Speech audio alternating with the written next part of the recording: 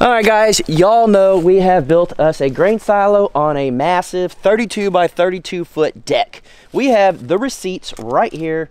We're gonna break it down and we're gonna figure out how much it costs step by step and why we didn't do what. A cement slab. Why didn't we just build a normal house? Why didn't we do this? We're gonna answer all your questions. How's the plumbing gonna go? How's the electric gonna go? All of that you guys ask all the time. Let's break this down. Let's go. So we're gonna start with the foundation in case some of you guys haven't followed along. We have videos for this, the whole step, but we started by digging holes. They were 2 feet in the ground. So our frost line here in Oklahoma is roughly 18 inches. Yeah, so we just went ahead and did 2 feet, and then we poured that with concrete with rebar, 3 pieces of rebar each inside, and then leveled them out in a 2x6 frame that we built. Is actually 2 feet by 2 feet made of 2x6s, and so far it's worked out great. Yeah. This was something that was a little scary for us. We didn't know what to expect. We didn't know how much concrete we were going to buy. We ended up buying 4,800 pounds of concrete. Yes, so we ended up getting 60 bags of 80-pound bags of concrete, and it was a lot. We had to do multiple trips running to our local place getting it.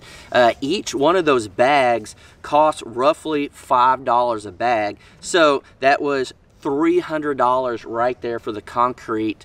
And then the rebar, we got 45 pieces of rebar because we have 15 holes, 3 pieces of rebar each, and those were roughly $2 a piece. And so we ended up buying $90 worth of rebar for that. So that's just concrete and rebar was $390. When we stood back, it looked like nothing. Yeah, nothing. We're like, holy cow, that's a lot of money, and it looks like nothing. Because most of it is in the ground, you don't see it. But it ended up coming out really well. They came out level and great. We tried our best to get them level, and truly, they came out great. I'm very proud of how they turned out. Definitely recommend doing it yourself. It is not as scary once the process is over. You look back, you're like, okay, it's tedious, but you can get it done. And then we let that cure. We let it cure for over a week before we did anything with it, and then it takes 28 days to get to full strength, which as of right now, they're there. Then on top of this cement slab, to anchor our 6x6 posts that we wanted, we bought 6x6 brackets that go on top of the concrete, and then you have to drill holes and put anchors inside. And we ended up buying 15 of those 6x6 brackets. Those were $28.98 each. That's crazy. Yeah, it ended up being a bracket.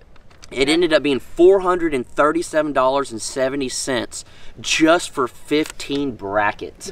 But you need that to secure it to the concrete. I understand why it costs that much, but holy cow, we were like, we spent more on brackets than we did concrete and rebar. That's insane. This is crazy. And then as far as the anchors go, we bought a whole pack. We had some extra, but the whole pack ended up being $26.98. So for the concrete in the ground, the rebar in the ground, the anchors on top, and the bracket, total for all of that still looked like nothing on the ground, ended up being $854.68.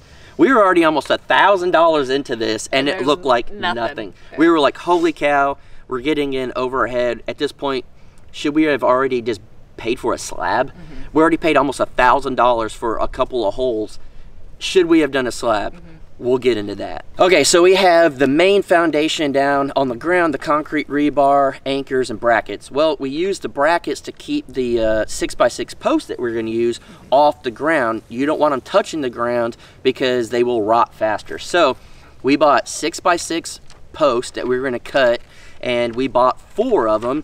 We didn't know for sure if we were gonna need them all. Yeah. We didn't know how high the deck was gonna be because the ground isn't so unlevel. Yeah, it's not level at all. So we were a little worried. So we bought 4 of them because we're gonna at most have them 2 feet high at most.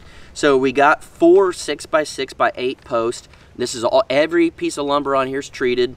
They were $28.98 each. So it was $115 for 4 boards. For 4 boards. So we're like, holy cow, this is gonna really start adding up again. On top of the boards, we ended up using brackets to hold our beams that we were gonna build.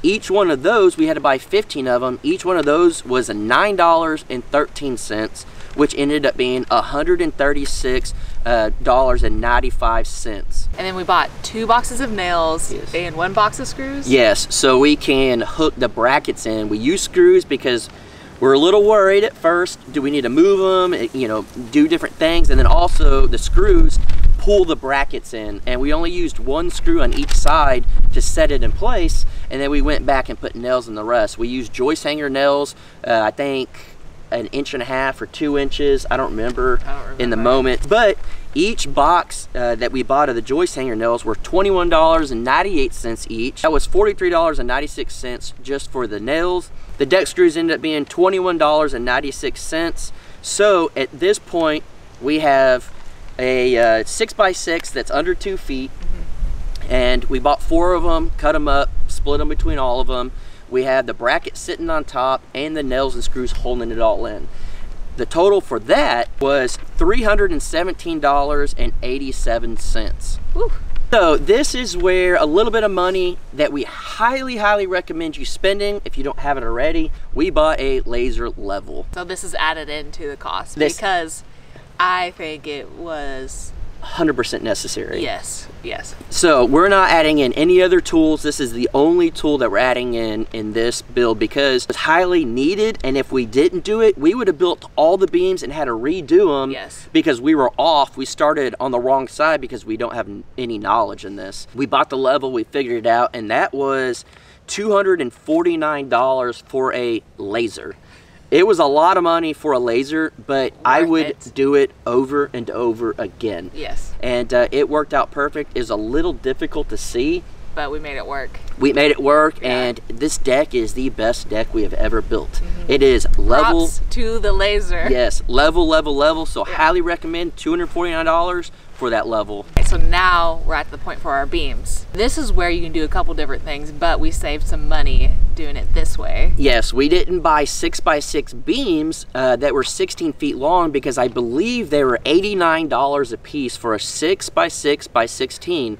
That's a lot of money because we ended up needing 10 of them, I believe. So we were going to spend a ton of money on that. So I watched some YouTube videos. Shout out to Wild Wonderful Off Grid. I watched their video, and they did, I don't know if it was 2x6 or 2x8s, but they sandwiched them together, made big beams. And so I saw that, which saved us a lot of money and a lot of headache. I think it ended up saving us, was it $400 to $800? Yes. I can't remember. It saved a lot. So we sandwiched three 2x6 by 16s together and made roughly, it's not a 6x6, but it's a 4.5 by 5.5. So technically almost a 6x6.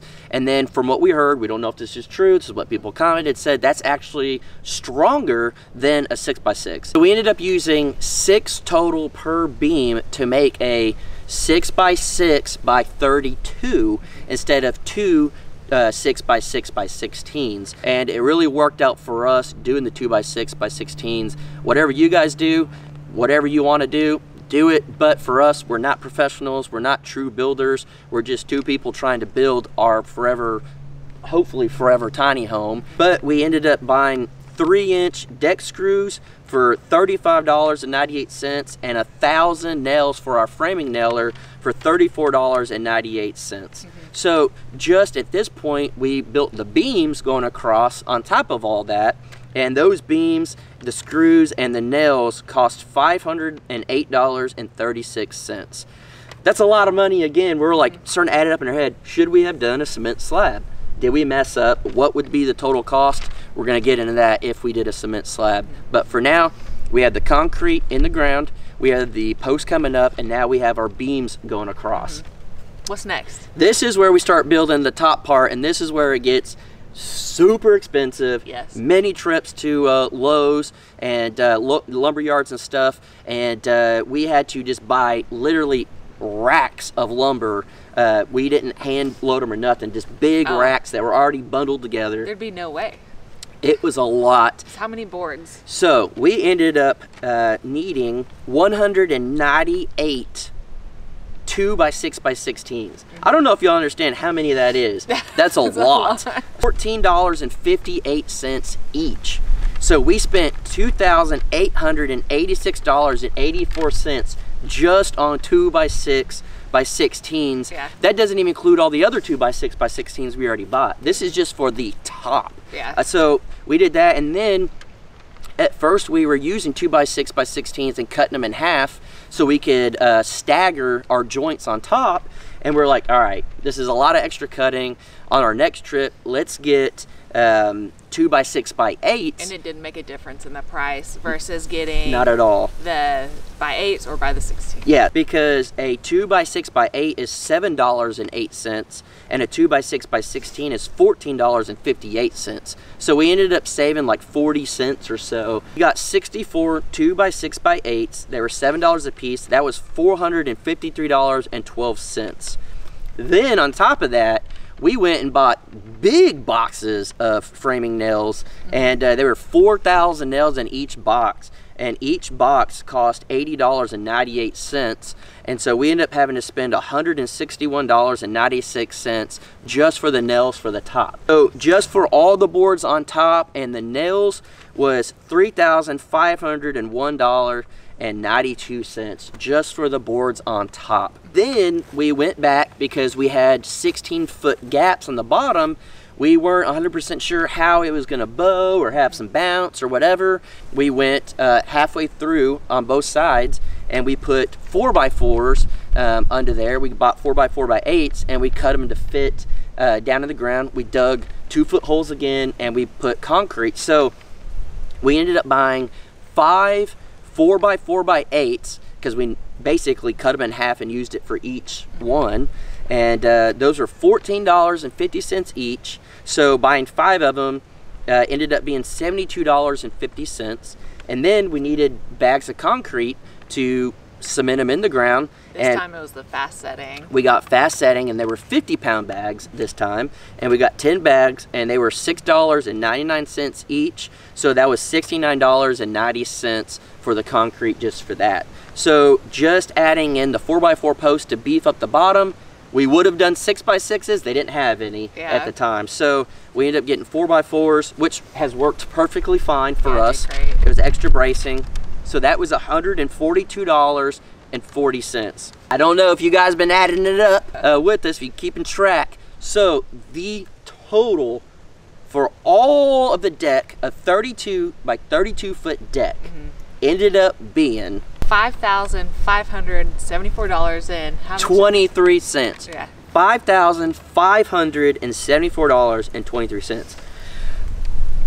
That's a lot of money. It is. For a deck. A lot of people are saying you probably could have got a concrete slab for the same price. So, before we jump into that, let's jump into what it costs for the actual grain bin. So, we were looking, we wanted to move an old water tank. We couldn't get it done.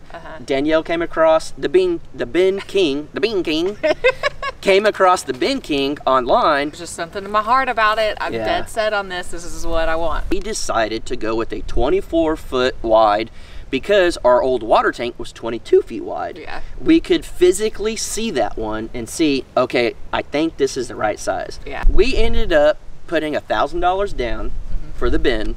And he told us exactly, showed us pictures, videos of them taking it down. Yeah. It was perfect from start to finish, working with the Bin King.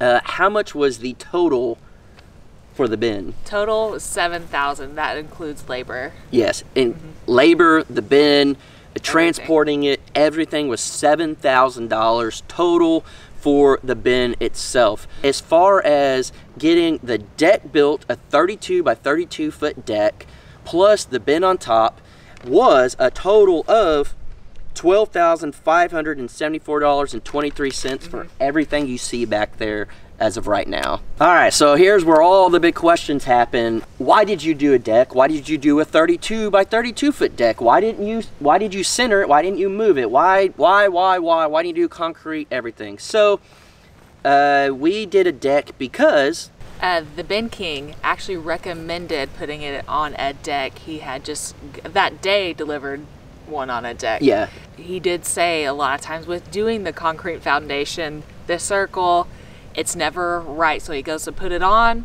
and it's hanging off. Yeah. It's not correct. It's not always level. There's always, he said there's always something. He's done 400 of these. Let's build the deck. Let's do this. And he said it's going to be easier for you to get under, do your plumbing. It's not dedicated. Once you do a slab, you put your pipe in, your PVC pipe, all that, your drains, all that. You have to stick to what it is. You have to know ahead of time what's going on.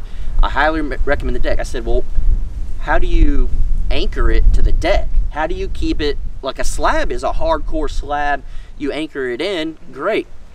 He said, don't worry about it. We have brackets. We've done it before. We anchor it into your deck. It's going to be perfectly fine. And that's exactly what they did on here. So we have the option now to change our floor plan and get under and do the plumbing. We've done plumbing before. We've done electrical. We've done all the stuff on a deck or on pier and beam before, doing a shed to house, tiny house, all that type of stuff. We feel a lot more comfortable doing it this way. And it gives us wiggle room. If we mess up a little bit when we put stuff in the inside, it's really not a big deal as long as you're not cutting through a joist going straight down. So we did it as low as we possibly could in the back and made it as low as we could in the front, but our ground isn't level. So now just imagine if we did a concrete slab. So for one, like you just said, it's not level, that would mean dirt work. A lot of dirt work. And then on top of that, we would have to know our exact floor plan and know exactly where on that slab that bin was going to make sure all the plumbing was correct.